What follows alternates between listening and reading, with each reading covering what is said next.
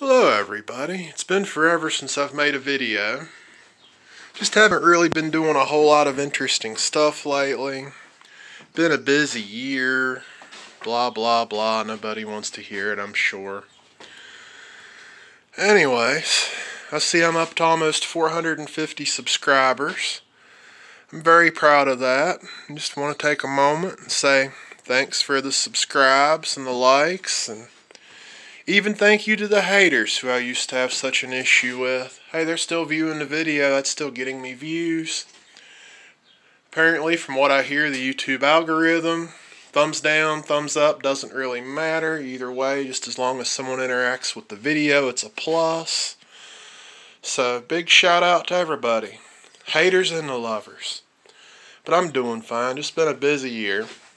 And today I'm going to attempt to make a video which is probably going to be very low quality, but hopefully it's helpful.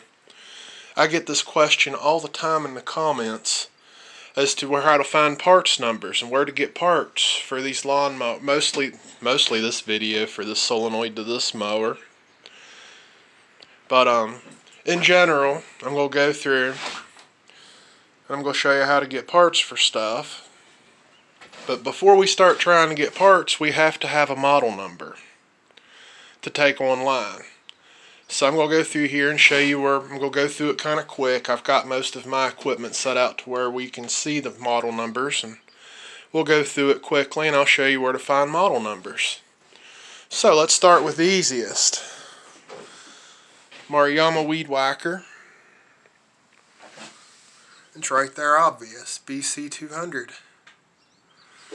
And there's your serial number right there with it.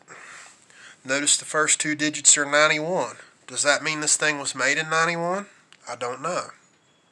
Interesting thought anyways. Maruyama Leaf Blower. The sticker is still on the top of it. BL32.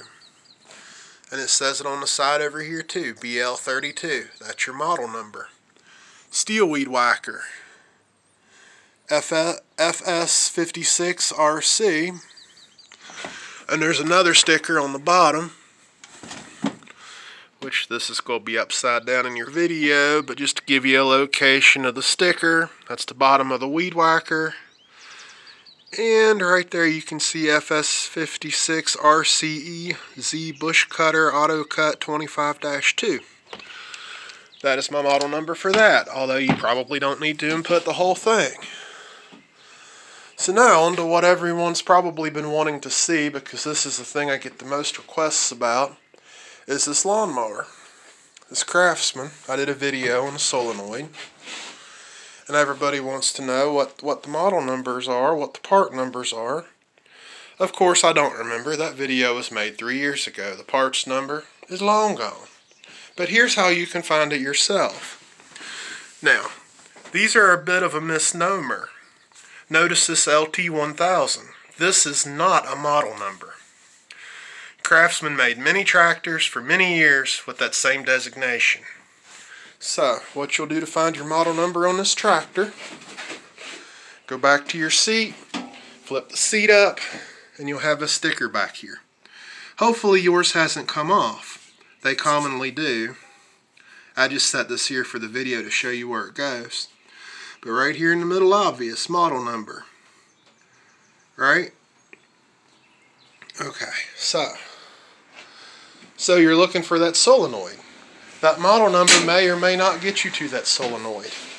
So you will need the engine model number. So I will show you where that is at.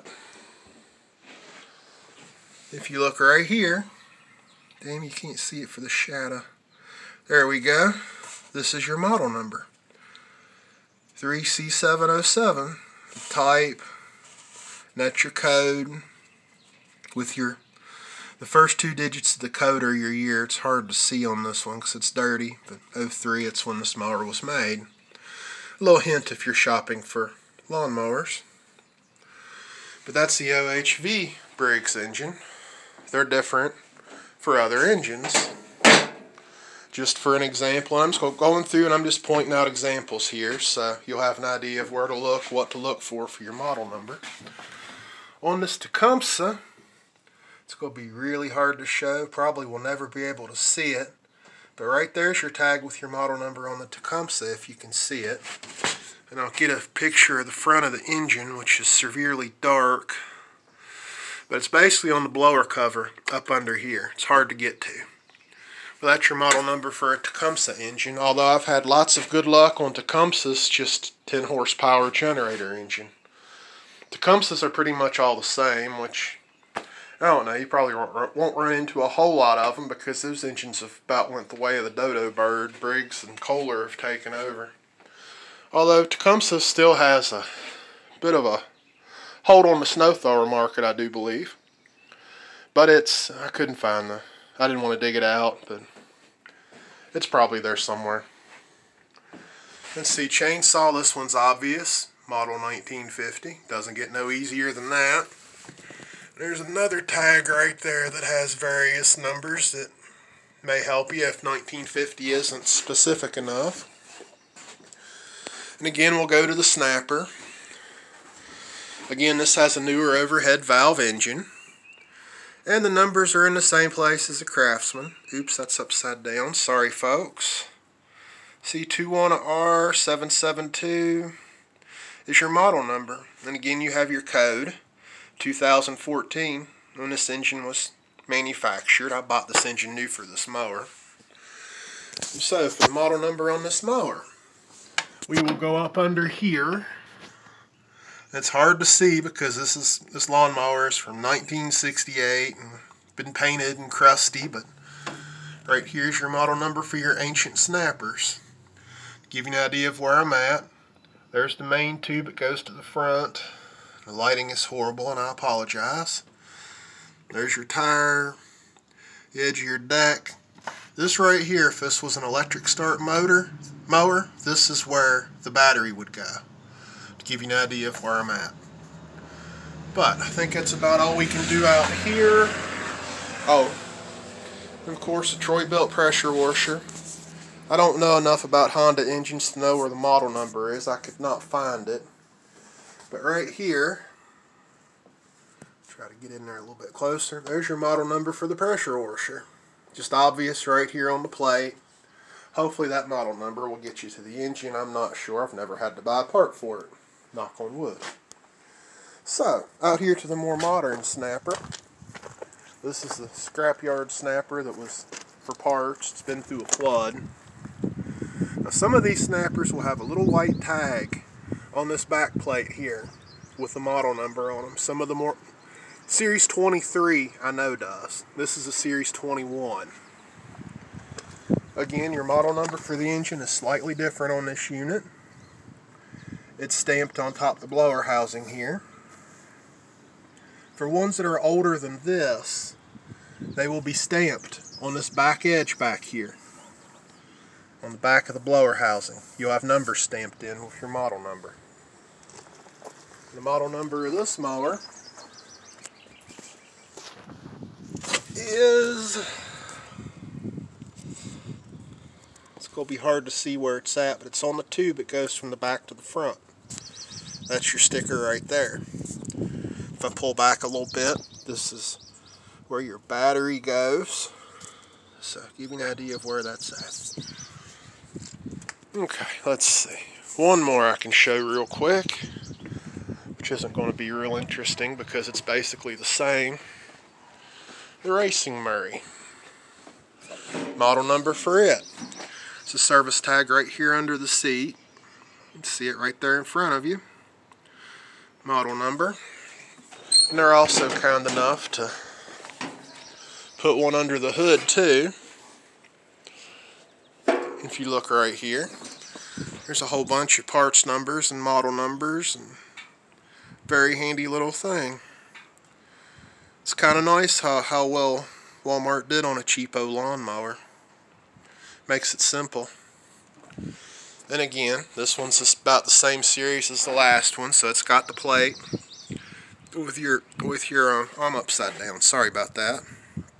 Model, type, code.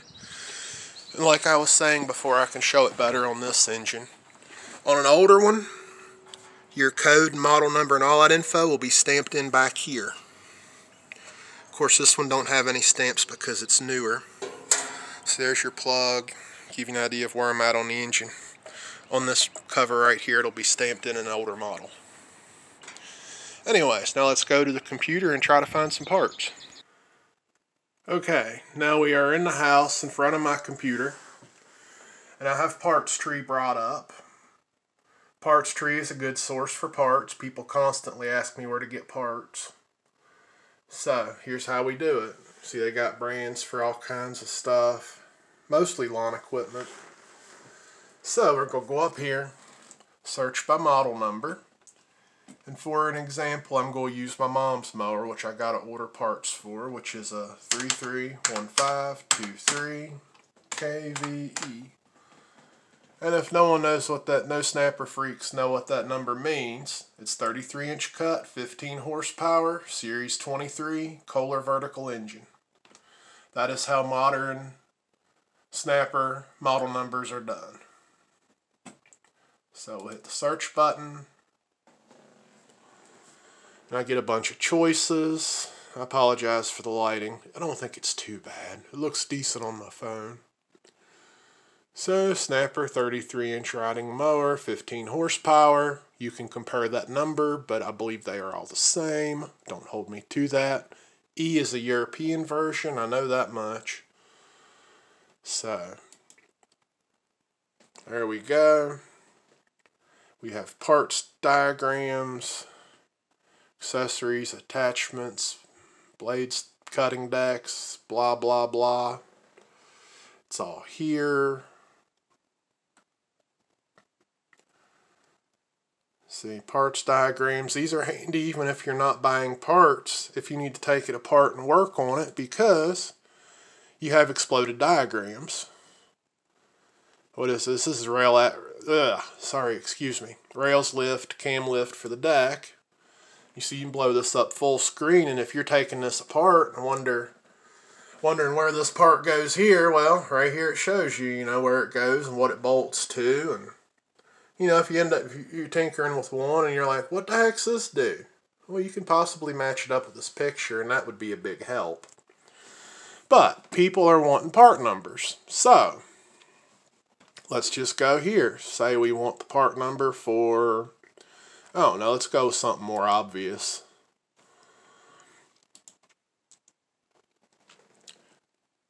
There's your gear shifter assembly. What's the part number of that gear shift knob? On Parts Tree, see the little circle? I can click on the circle, and that shows me right here. It's $4.03. That's the original part number. That's the superseded part number. And it's $4.03 and in stock. The newer mowers, you can find just about any part you want, although it will probably be superseded. It's the same thing. It's usually, most of the time on metal parts, the differences are painted black instead of red.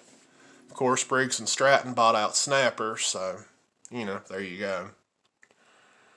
So, we can click on this and look at it. Well, if it'll load, come on, load you bastard. Of course it's going to make a liar out of me. Apparently the router took a crap. But anyways, here we go. There's a shifter, the part numbers. Now you can get tricky. You can buy it from these people. Of course they're going to charge you shipping and tax. Or you can be sneaky. Copy and paste the number. Your favorite website, whatever you choose to use. eBay sometimes has good deals. You can try Amazon if you shop with those buttholes. And just paste the number in here. There's the part number, search. It was $4.99 on that website. And right here is $6.50 with free shipping. So if that was the only thing you needed, that would probably be a better deal.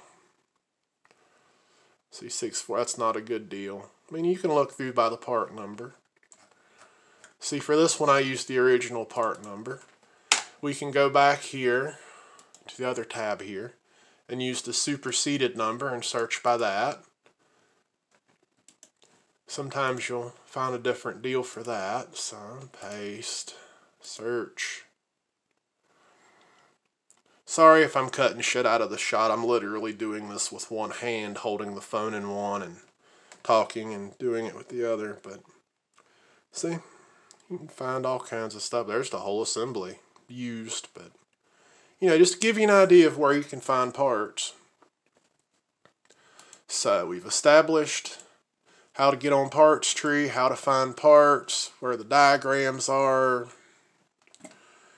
And we can do another model just for the sake of discussion. 3080, that's the 1968 snapper that is in the shed. I get a bunch of engines with this. So we'll go riding mowers. Right there it is. Of course, being from 1968, there's not a lot of information and a lot of stuff is no longer available. So this is where it gets interesting. So let's say for the sake of discussion, we'll go with the decks. I know these parts are no longer available. I mean, as you can see, if I bump something, I'm just screwed because you can't even get a spindle for this lawnmower anymore. I wonder what part number it is. Tolerance ring. There's a good one. I believe I left that part off my 1968 snapper when I did the deck. Put a new spindle in it. I got one of the last ones off of eBay. I paid way too much for it, but that lawnmower is a labor of love. I got way too much money in it. Anyways, but there's your part number. And you can click on it. Go up here. Copy.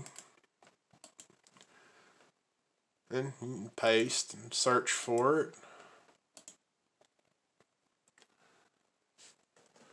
And I'm not finding anything that looks... Anyways, just to give you an example. But there's your part number right there. That's how to find part numbers. Let's find another one for an example. Notice I'm on partstree.com. I'll put my model number in as I showed. Spindle pulley, why not? And again, there's my part number. There's the superseded number. You can search for that. So I think that's enough with parts tree. They're pretty good. Of course, you know, same. Another interesting one, and you're going to be surprised at this because Sears is a dying company. But Sears Parts Direct. Although I've not had much luck buying stuff from them. I try to throw money to them. I hate to see them go under. I tried to buy the deck wheels for the Craftsman LT1000, and 3 months later I had to ask for a refund because they couldn't get me a set of deck wheels.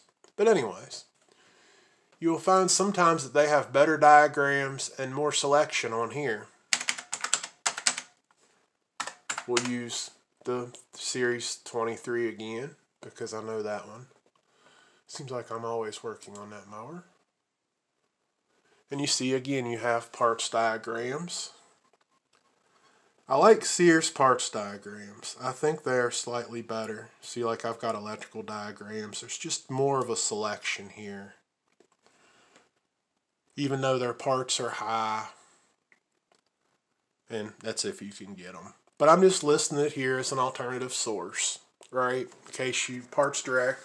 In case Parts Tree doesn't have what you want, or you want to look at a different diagram. Some of them are different on here. Most of them are the same. You know, it's worth a try. We'll leave it at that. So, and another way to find parts. Very easy way to do it.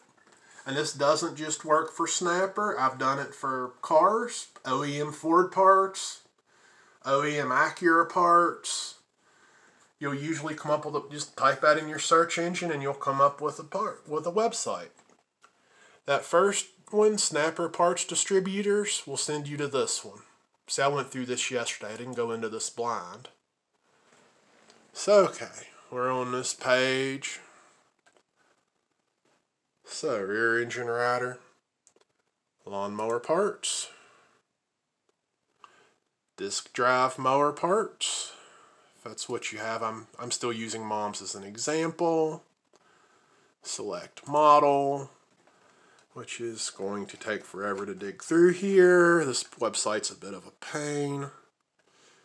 Let's see, 3314 KVE.